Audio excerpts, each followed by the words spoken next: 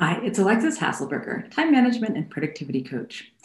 I've been thinking all about habits, building new habits, breaking bad habits. What is a habit, and why am I thinking about this? Because it is the new year, and this is a time when a lot of us are trying to change our habits for the better.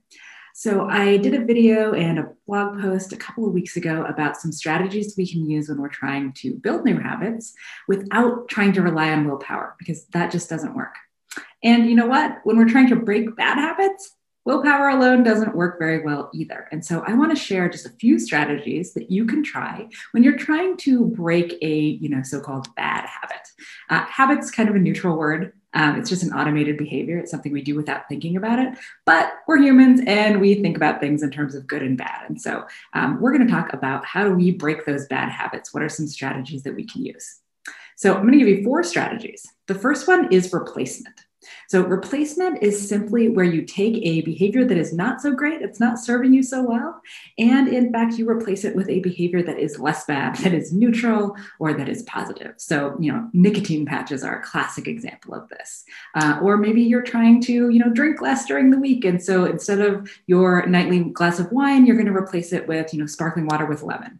So what you're doing here is not, just trying to stop altogether. You're just replacing the behavior you're already doing with something else because it's a little bit easier, right? You still have the triggers, you still have the context that's causing you to, do this automated behavior. And so you're just swapping out the behavior. So that's replacement. Now we have another strategy called convenience or inconvenience. Sorry. So convenience is when we're trying to build habits, right? We are going to make it as convenient as possible. When we are trying to break habits, we want to make it as inconvenient as possible for us. So we want to add friction.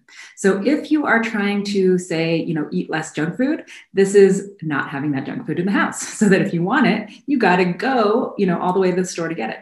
Or, maybe it doesn't have to be that extreme. Maybe it's just that you put it up on a higher shelf. It's really interesting. You'd think, well, that wasn't going to work because I already know where it is and I'll go get it.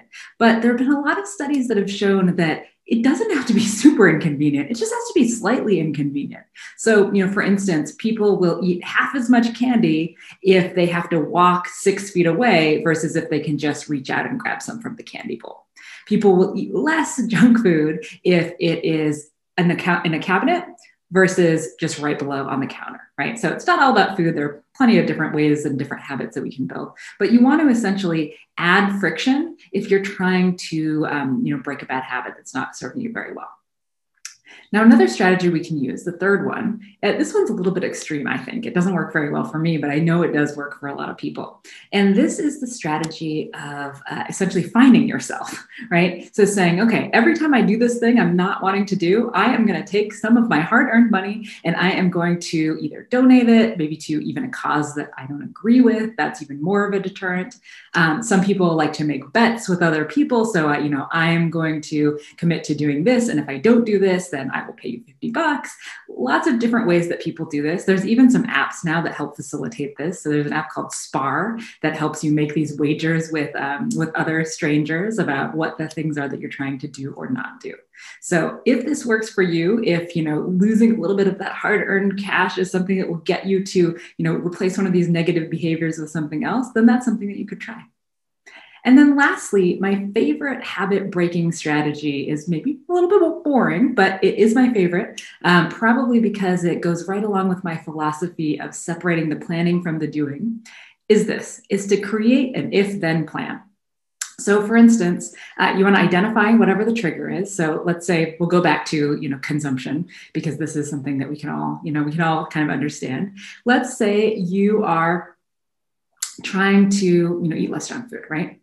What's your if-then plan going to be? We don't want to be sitting there thinking, oh, I'm hungry. Should I eat the cookie or should I eat the banana, right? We just want to have pre-decided this in advance. So you can do this by making an if-then plan. If I get hungry and I need a snack, I am going to eat a piece of fruit. Now, when the time comes when you're hungry, you don't have to think about it. You don't have to make a decision. You just eat the piece of fruit because you've already decided that. You're taking the thinking, that if then in the moment of, oh, what should I do? Should I not do? Battling of willpower. You're just taking that out of the equation entirely because you're deciding in advance what you're going to do. So identify what the trigger is and then decide what you're going to do. Another example of this would be like if you're biting your nails and you want to stop that, why are you doing it? Is it when you're anxious or maybe nervous? Right? Identify when it's happening so that you can more easily recognize the signs, and then find a replacement behavior. So what's your if then plan going to be? If you don't want to bite your nails, maybe it's that you always have, one of those fidget spinners in your pocket, like the kids they used to use, right? And that you can twirl that. Or maybe you have a pen and you're going to, click the cap of it. Or, I don't know what it is, but what are you going to do when this behavior comes up or when these circumstances arrive? So that is the last of these habit breaking and building strategies, or this one's really about breaking. Not all of these will work for you, but I bet at least one of them will. So give it a try. Let me know which one works for you, or if you've tried any of these before, and move forward and break some of those bad habits that you don't want dragging you down anymore. Hey guys, it's always, I just want to tell you to like and subscribe. It really helps out the channel, and only 1% of you guys that watch our videos are actually subscribed, so it would just be a big help to subscribe.